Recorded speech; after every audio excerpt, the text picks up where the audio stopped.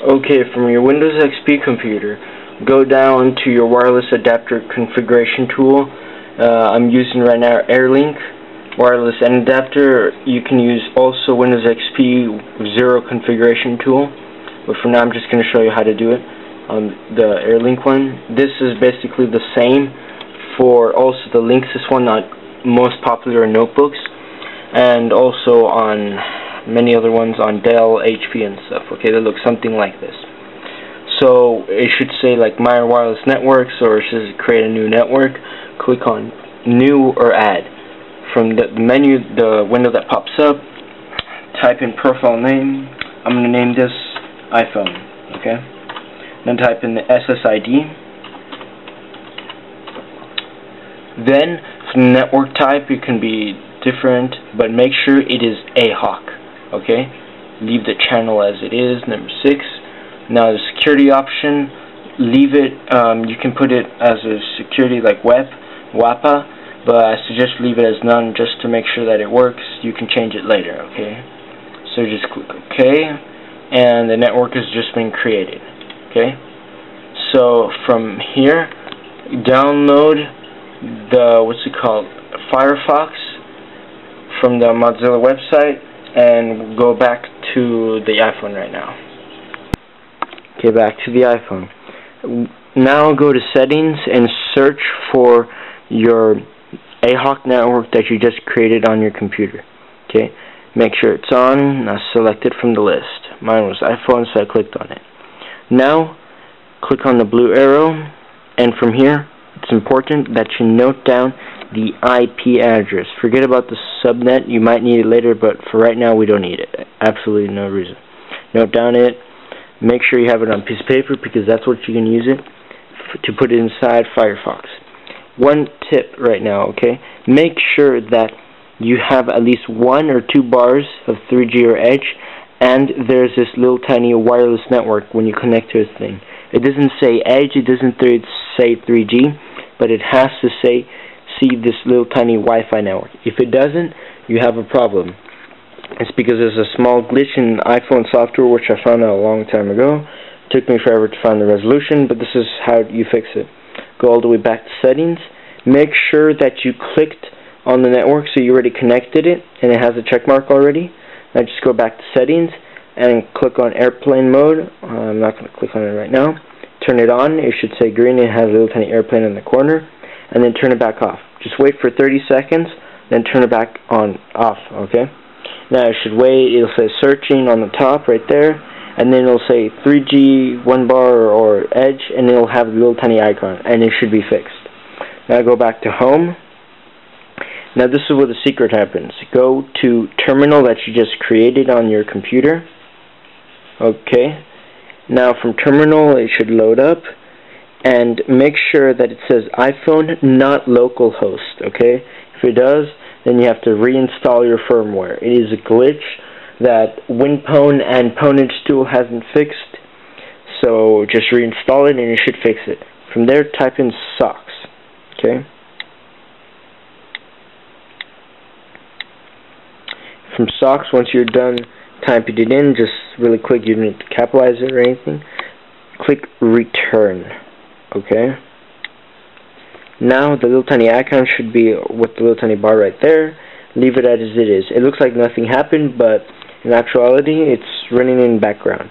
So just click on the home button, and now you're back on the home screen. For now, leave it like it is, and we'll go back to the computer.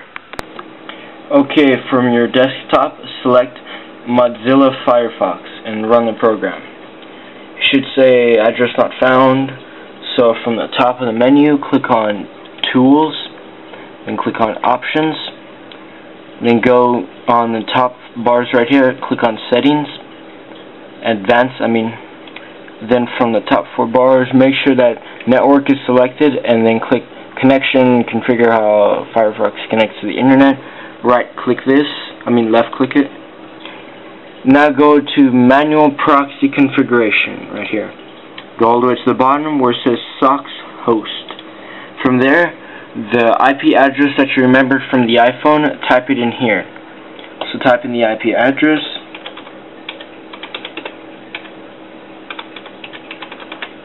Once you typed it in, make sure that the port number is 1080. Make sure it's 1080, not 1800. It doesn't matter about the no proxy, leave it like it is. Make sure that it's SOX v5 and click OK. Then after that, click OK also.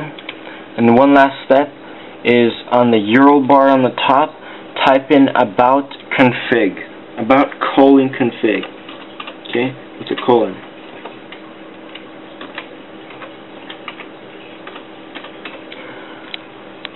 So once you have selected it, click on enter. It should say this might void your warranty. Click I'll be careful, I promise. So then on the top right here where it says filter, type in SOX. Once you type in SOX, go all the way down to the bottom where it says network proxy remote DNS. It should say false. Double click it to make sure that it's true. That's switched to true. Now once you're done with that, go back to the iPhone. Okay, the last step to do on your iPhone is click on Safari and load any web page. It doesn't matter, so just load anyone. I'm just going to load Google. So while it loads, you should see on the top bar right here where it's supposed to say 3G or Edge, it got replaced by the original wireless connection thing. Okay, make sure that it had the original wireless thing or it will not work. It got replaced. The reason why is because when the iPhone looks for the Google website, it can't find a connection on the wireless network because it's an AHOC network, so it switches back to the 3G network. And as an advantage, what 3Proxy does is that it makes it so the iPhone and the wireless thing works seamlessly at the exact same time. So you basically have the iPhone working on two networks at the same time, so it's like a mini little tiny tunnel. The only problem with this is that the battery dies almost instantaneously. It dies in less than an hour, and I'm not joking. Okay, so make sure you have it connected to the thing because it will die instantly. And if you are going to use this on the road, you better use it only for 5 or 10 minutes because the battery will be almost a quarter empty, okay, even on full charge. So let's go back to the computer. Okay, the last step that you have to do right now is from the URL address, type in any address. So I'm going to type in Google, for instance. So let's type in Google, and it should load up at 3G speeds. Bada bing, bada boom. There it is. So to give you an example, I'm going to load up YouTube, so let's see how fast. Whoa, dang, that's fast. Okay, it loads up really fast. So, as you can see, it completely works. But there is one limit. I suggest you guys monitor how much you guys download per month, okay? Because as AT&T says, there's supposed to be an unlimited cap, but there is actually a cap. It is 5 gigabytes per month. I'm not joking. I did this before and I've had almost $1,000 in overdue charges because I went over 5 gigabytes. Okay, so please do not let it happen to you. What I suggest you do is you download a free program. It's called DU Monitor. Okay, you can see right here, DU Monitor.